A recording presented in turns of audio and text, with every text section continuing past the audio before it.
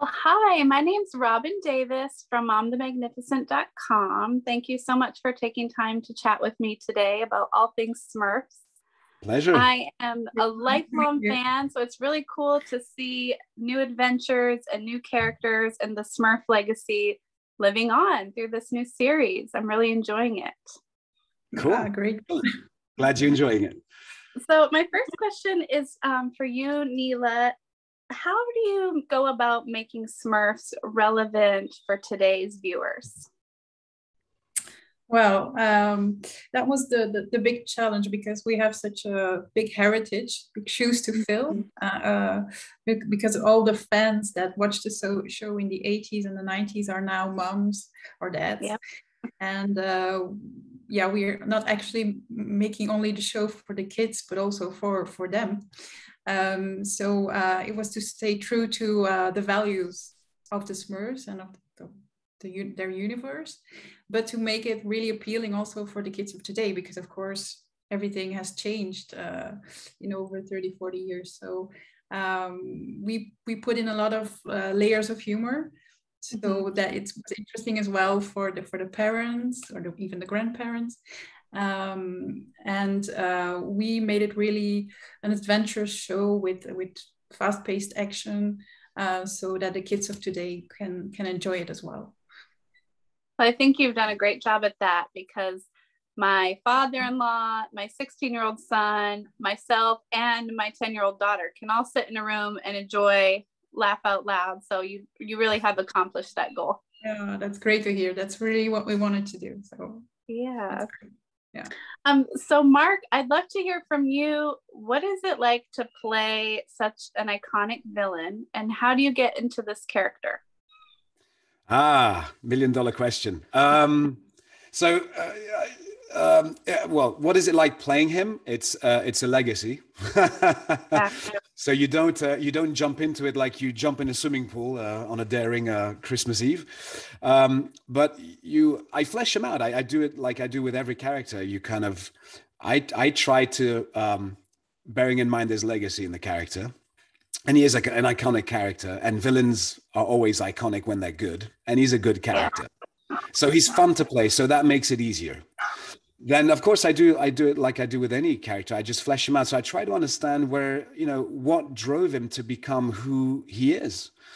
Why is he like that? Why is he this old, degenerate man living in this old decrepit house with a cat that's essentially more intelligent than he is, and what's this obsession that drives him into coming up with all these wicked plans to try and capture these Smurfs? And I think once you start kind of like building that character, then you get to play him. And then also I don't want him to be just pure evil, because I think I feel sorry for him, and I do think he is a bit unfortunate. He's a victim of circumstance as well. And if you bring those elements into that character, he becomes genuinely very funny. He becomes a human being, in fact. So you can feel kind of empathy, even though he may be evil. You can empathize with him, you kind of feel sorry for him. And I think you have to, Definitely. What do you think? I'm getting the inside scoop on Gargamel. That's awesome. Thank you. Okay, so I'd love to hear from both of you on this question. This was one my kids wanted me to ask. They're both still in school here, so they were sad they didn't get to join me for this one. But what Smurf do you both relate to the most, and why? Okay. Good question. Great question. I have to go first, but yes, I felt like I was the one that had to jump off the deep end. Okay. I tell you what, actually, I would actually, my favorite is actually Smurfette. And the reason is very simple, is that I think she's evolved really well. Compared to the series of the 70s, I think they fleshed her out, and she's more of an interesting character, and she's very affirmative, but without being kind of like a hardline, what I would refer to as a hardline feminist, which wouldn't make much sense. So I think she's a strong character. She drives, and she has lots of humor, and the way we play her is precisely like that. So she is quirky as well. She is she's very human in that sense. So I think that's my favorite character. That's mine too, Smurfette. There you go. Yeah. Great minds meet. I was exactly I was exactly going to say the same thing, but for a different reason, I think, because I grew up with the series in the 80s. Oh, I'm old. But then as a girl, you could only relate to Smurfette because she was the only girl in the village, and I think that's kind of stays with you. Even now, we introduced more girls, but Smurfette is, yeah, the girl I didn't identify which one when I was a kid, so that kind of stays with you through the years, I would say. Yeah, and other than that, I think more every character that's really funny, like I love the baby Smurf. But also, for example, Azriel, because they bring so much humor to the series. So yeah, definitely. And I've loved getting to know Blossom too. She's fun. Yeah, she's fun. So I'd love to hear about, if you could share, Neela, a little bit about the animation style, what the animation process is for this series. Ooh, the animation process. Well, it's a 3D CGI series. So that means it's all computer generated images. I don't know how technically you want me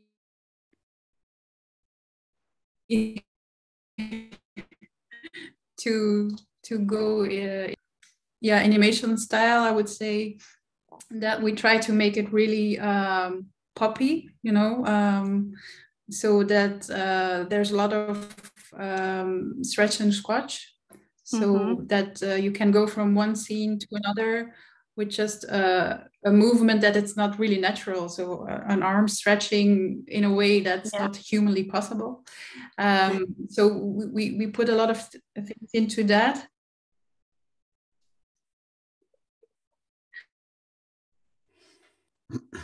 Yeah, and it's very vibrant and joyful, and that comes across on the screen. Very playful. I love that very much.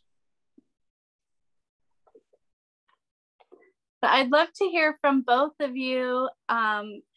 What lesson or maybe reoccurring theme do you think families can learn from watching the Smurfs? Well, I think they're like fables in a way. I think you have to read them and analyze them like that. I think they're fairy tales, they're fables with simple values, where in fact the characters themselves and their various personalities embody those values. And so in a rather simplified way, we as human beings, of course, have multiple sets of emotions and character traits. Well, with the Smurfs, of course, they're kind of like every one of them has a particular trait, which gives you then a great way of playing with these different Smurfs throughout the episodes and highlighting one or the other to basically teach fundamental values. But it's not necessarily like all the great values. It's also all the stuff that you're not supposed to do, or, so I think it kind of leaves it open to all of that. So, and retaining all the slapstick elements. So, you have to keep it comedic and light and fun because it is entertainment. You want to throw in some values in there, which are important, because I think everything kind of blends in. So I think that's how I feel about it, at least. Well, that's how I direct the actors. In any case, I don't know if it's right, but that's the way we do it. Yeah. I didn't get the question. Sorry, I was out for a couple of seconds. Zoom just threw me out of the meeting. Oh, that's okay. I was just asking about what do you think families could learn from watching the Smurfs? Oh, well, there's always a good message at the end of each story, but without it being, how would I say it? Like this, I don't know the word for it in English, but that's really something that's important. And also a lot of the series had to also incorporate the values that we